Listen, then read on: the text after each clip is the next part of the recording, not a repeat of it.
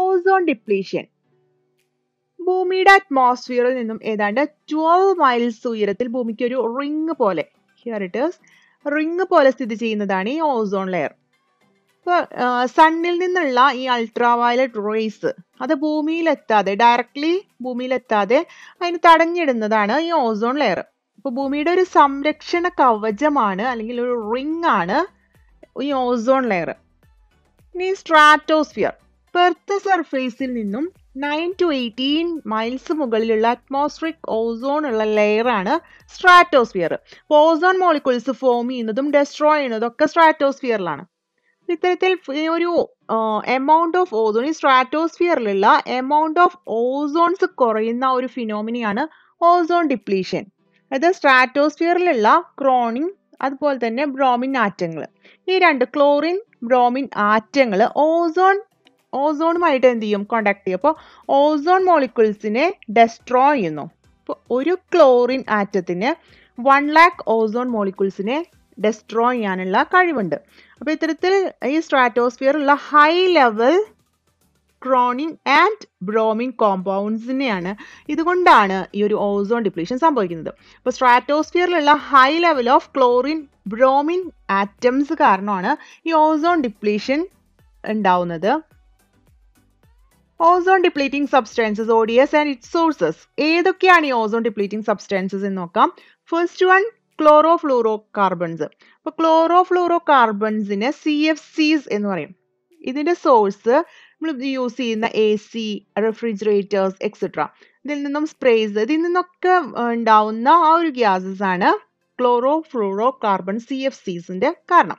ഇനി next one bromo fluoro carbon ആണ്. ഈ ബ്രോമോ ഫ്ലൂറോ കാർബൺസ് എന്ന് പറയുന്നത് ഫയർ എക്സ്റ്റിങ്ക്വിഷേഴ്സിൽ യൂസ് ചെയ്യുന്നതാണ്. ചില ഷിപ്പുകളിലും ഇത് യൂസ് ചെയ്യുന്നുണ്ട്. ഇത് ശരിക്കും ബാൻ ചെയ്തതാണ്. ഇത് CFCയെക്കാളും ഡേഞ്ചറസ് ആണിത്. ബട്ട് ഇതിൻ്റെ ഒരു സ്പെഷ്യാലിറ്റി, ഇത് അറ്റ്മോസ്ഫിയറിൽ ഇതിൻ്റെ ലൈഫ് സ്പാൻ വളരെ കുറവാണ്.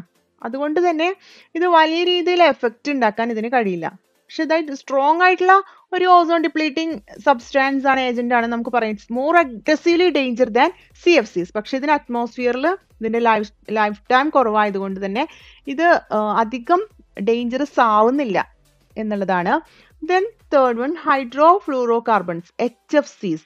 HFCs എന്ന് പറയുന്നത് ഇപ്പോൾ CFCനെ ചിലപ്പോൾ റീപ്ലേസ് ചെയ്യാൻ വേണ്ടിയിട്ട് യൂസ് ചെയ്യുന്നുണ്ട്. ഇത് ഫയർ എക്സ്റ്റിങ്ക്വിഷേഴ്സിൽ നിന്നും അല്ലെങ്കിൽ സോൾവെന്റ് ക്ലീനിങ്ങിൽ നിന്നോ അതിൽ നിന്നൊക്കെയാണ് ഇതിൻ്റെ ഒരു സോഴ്സ് വരുന്നത്. ഇത് HFC യൂസ് ചെയ്യുന്നത്, ഇപ്പോൾ CFC എന്ന് പറയുന്നതിനേക്കാളും ലെസ് ഹാംഫുൾ ആണ് hydro fluoro carbons. So sometimes it's replaced CFCs. CFC ഭയങ്കര ഡേഞ്ചറാണ്. റിസൾട്ട്, ഓസോൺ ലെയർ ഡിപ്ലീഷന്റെ റിസൾട്ട് എന്താന്ന് നോക്കാം. First, influence the growth of terrestrial plants. ഇപ്പോൾ ടെറസ്ട്രിയൽ പ്ലാന്റ്സിന്റെ ഭൗമസസ്യങ്ങളുടെ ആ ഒരു ഗ്രോത്തിനെ ഇൻഫ്ലുവൻസ് ചെയ്യുന്നുണ്ട്. Then it lowers the production of phytoplankton, അതായത് ഫൈറ്റോപ്ലാങ്ക്ടണിന്റെ production കുറയ്ക്കുന്നുണ്ട്. അതേപോലെ തന്നെ അക്യൂട്ടിക് ഓർഗാനിസംസിനെ എഫക്ട് ചെയ്യുന്നുണ്ട്. അപ്പോൾ ഇതിൽ ഫൈറ്റോപ്ലാങ്ക്ടൺ എന്ന് പറയുന്നത് ഒരു മൈക്രോസ്കോപ്പിക് മെറൈൻ ആൽഗിയാണ്.